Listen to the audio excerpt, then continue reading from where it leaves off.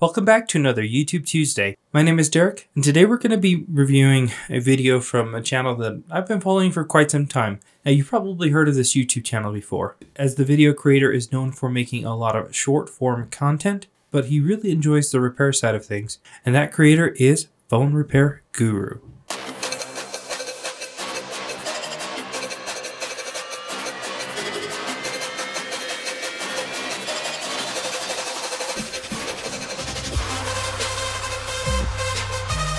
Phone Repair Guru is on his way to 5 million subscribers. He's posted over 1,000 videos, and over 700 of those videos are his short form content, which are highly entertaining.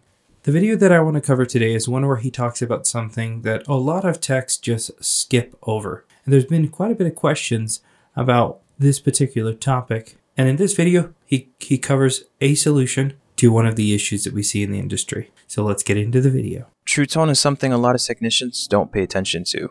While it isn't absolutely crucial, it is a feature lost without reprogramming the new screen replacement. The real question is, can we bring it back? That's what we're going to find out in this video. When you replace an iPhone screen, you're required to reprogram the new screen using the old one. You connect it to a programmer which reads the screen serial number and writes it onto a new display. If you skip this step, you lose a feature called True Tone. My goal is to revive the serial number without the old screen. This iPhone 11 does not have True Tone as the screen was changed without reprogramming it. We first have to retrieve the serial number. We can do so by connecting the phone to 3U tools. We can click on View iDevice Details, which shows us the serial number. We're looking for cover board number, and by clicking on it, it automatically copies the serial number, so you don't have to do too much. Now we have the serial number, but we need a way to copy the data onto the new screen. The programmers are made by Keon Lee, and they have a software that is compatible with them. I already downloaded it, links in description. Under the chip section, there is a button that says Origin Color Restore without Origin LCD. That's exactly what we need. When we click on it, we're presented with a place to paste the serial number. So it's time to remove the screen from the phone and see if this works. So if you haven't already guessed it, the question that a lot of people have is, what do I do if the screen has already been replaced and I don't have access to the original screen? And this is what he's showing here. With a programmer and using a program like 3U tools, you'll be able to get that serial number so that you can write the True Tone onto a display without having the original. Now, it's much easier if you have the original, simply plugging it into one of these programmers so that you can copy it over and transfer it over to the new display right then and there. It's a couple clicks. It's totally worth doing because you keep that True Tone function. It's one of those things that kind of just works in the background, so people don't really pay attention much to it. They might not even notice if you don't transfer it over, but it's just one of those details where it's like going that extra mile for your customer, especially because it's only a couple clicks.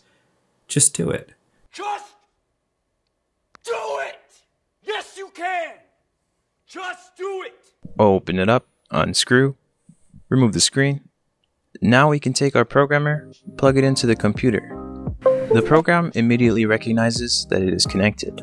We'll click the button, connect the screen to the programmer, and hit repair. The program is now transferring the data onto the programmer, which will then program the new screen. We got a message that says write in succeed, so let's test it out. We'll put away the computer and put the LCD back on the iPhone 11. Boot it up, and this is the moment of truth. If you didn't notice it, the replacement screen that was already on the phone is a mobile-centric screen. As you can see right here, you've got the red mobile-centrics sticker. And the reason I point that out is because not every aftermarket screen is True Tone transferable.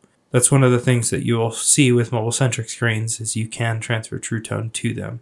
Now, you do have to know what programmer to use because some will work with originals and they have a separate board for aftermarket screens if you're wanting to transfer True Tone to them.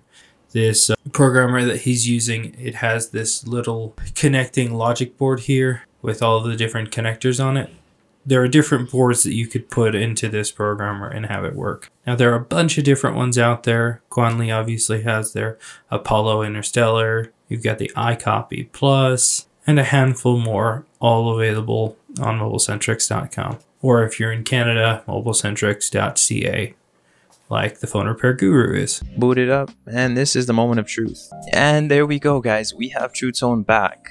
So that is how you restore True Tone without the original screen.